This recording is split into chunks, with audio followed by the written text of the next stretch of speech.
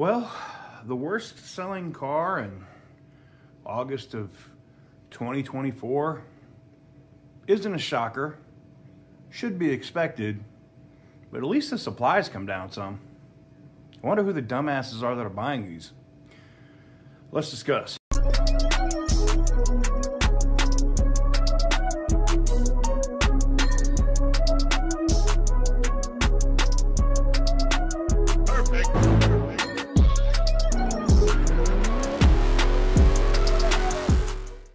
What is up, guys? Welcome on back to TK's Garage, and in today's video I'm talking about the worst selling vehicle in the United States for August of 2024, and that is none other than the Dodge Hornet. The Hornet is a disaster. If you get on any Facebook group, Reddit thread, anybody who's bought these vehicles have had nothing but problems with them. But just like any car, that 2.7 liter engine that Mopar made a while back in the Magnums and stuff were a disaster too. But sometimes people get a good one, and when you get a good engine, they can run forever. And I've seen some people have had the Hornet, I think 3. And that's why I wonder if they're just Dodge people, people that work at the company talking about, I've never had any issues, blah, blah, blah, blah, blah.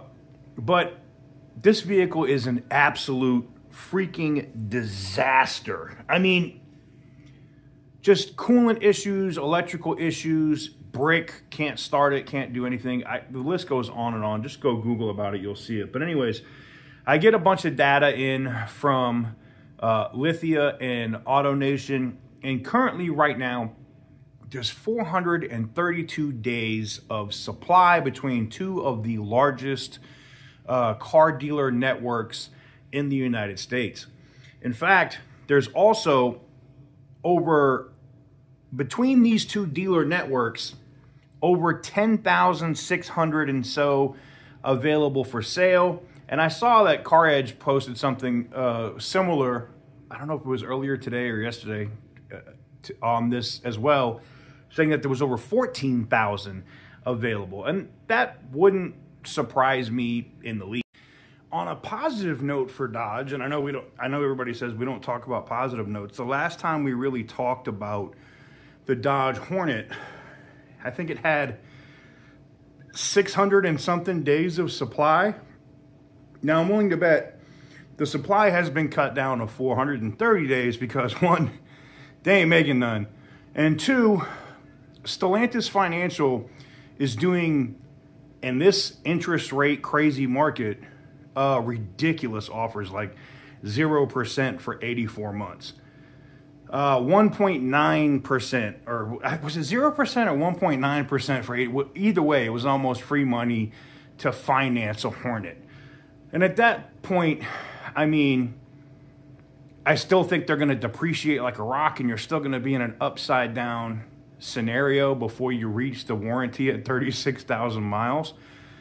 But, if you're able to pick up a unlimited mile or several 100,000 mile, Mopar warranty with it, I can understand people buying it as a daily driver. I just couldn't tell you that it would actually work as a daily driver. There's so many of these things dying for no reason.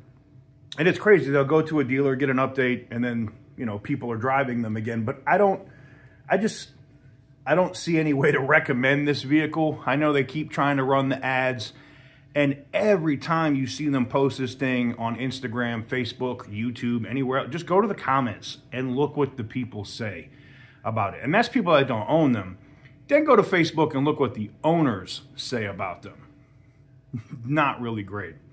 Anyways, it was just a story I wanted to bring to you because to see it as the worst selling car in August doesn't surprise me. I think it'll be the worst. Even with those incentives, that's the biggest story, right? Even with those incentives, markdowns, everything else, they can't sell these. This is a very prime indicator of what we're going to see with the electric Dodge Chargers when they hit the market. Don't believe me? Come back to this video so I can tell you I told you so in a few months. Let me know what you guys think in the comment section down below. Give the video a big thumbs up if you like what I do. Hit the subscribe button if you haven't already. And as always, stay petty, my friends.